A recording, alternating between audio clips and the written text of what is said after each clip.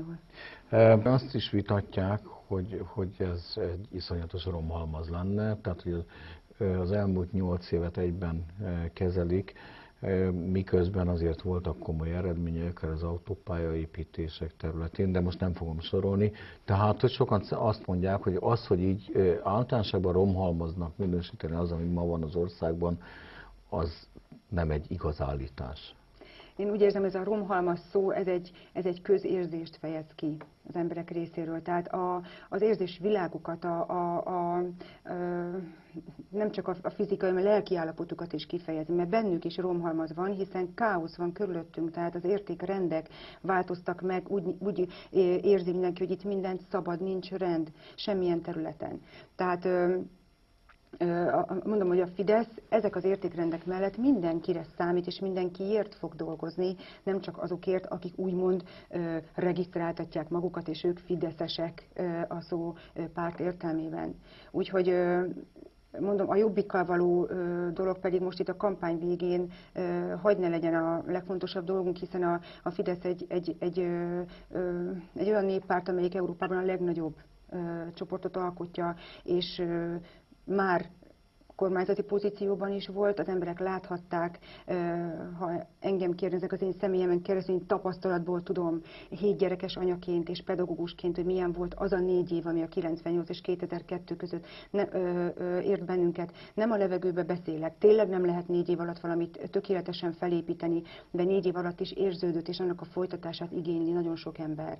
Tehát én erről szeretnék beszélni, mert van akkora ereje a Fidesznek, és van akkora önbizalma ebben a népben, ebben a nemzetben, az emberekben egyenként, a tehetségünkben, a lehetőségeinkben, hogy itt egy gyönyörű szép országot lehet, és azon belül egy nagyon-nagyon patinás Erzsébetvárost felépíteni, ahol nem csak egy bizonyos rétegnek jó, hanem az emberek egészen igazságosan élhető lehetőségekhez jut benne. Hogy számol a vasárnappal? Dolgozunk. Én mindig úgy éltem, hogy elég a mának a maga baja, illetve akkor vagyok boldog, hogyha a napnak a munkáját elvégezhettem. Most az a dolgunk, hogy tényleg minél több embert felkeressek, nagyon nagy szeretettel megyek közéjük, és ezt viszont is kapom. Holnap után még természetesen, amíg kampánycsend nincsen, addig nagyon sok emberrel beszélünk, és nagyon sok ember keres már meg. Ugye én itt lakom a kerületben, és ha elmegyek vásárolni, sem tudok már úgy menni, hogy minden harmadik lépésnél valaki ne köszönne rám, vagy egy mosolygó tekintet, vagy egy kérdés.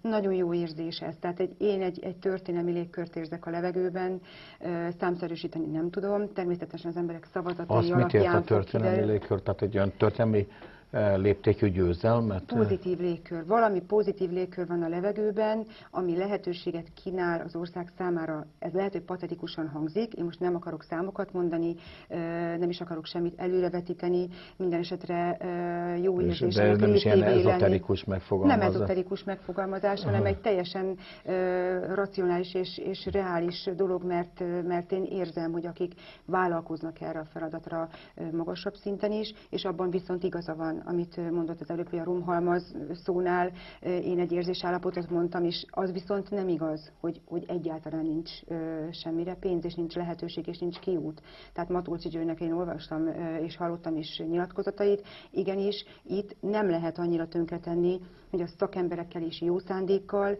és akarattal vissza ne lehessen építeni, nem 2 nap alatt természetesen, de az embereknek én ezt is mondom, hogy itt nem arról van szó, hogy nincs tovább, mert igazából ez a romhalmaz érzés azt is kelti az emberekben, hogy nincs tovább, kész. Akkor viszont, és én viszont Kövér Lászlónak is ez a bizonyos köteles mondatát, én ezt úgy értelmeztem, hogy ha nekünk azt mondják állandóan, hogy tanuljunk meg kicsik lenni, hogy ne gondolkodjunk, ne legyenek álmaink, ne legyen lehetőségünk megvalósítani, akkor mit tud csinálni az ember? Akkor egy lehetősége van, hogy akkor feladja.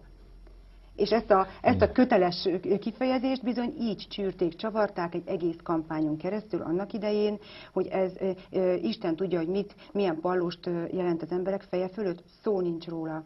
Én most ott voltam a Zeneakadémián a Fidesz 22 éves születésnapján.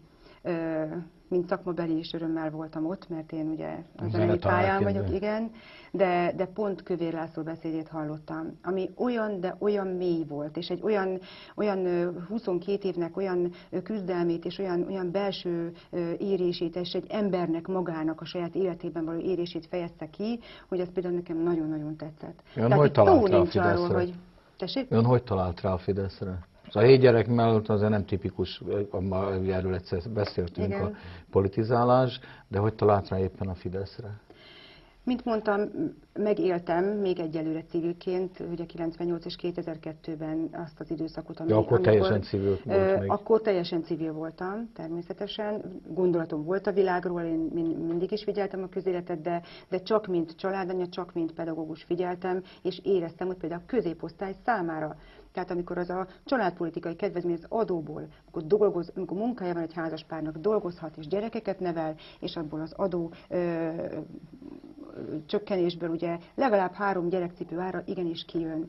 Ez egy ilyen szemléletes példa, de ezt lehet elkölteni kulturális célokra, amikor tovább gondolkodhat valaki, amikor minőségi gyermeknevelésről lehet beszélni. Tehát én nekem ez a távlati célom, és a Fidesznek is. 2002-ben ugye a Fidesz elveszítette a választásokat, én 2003.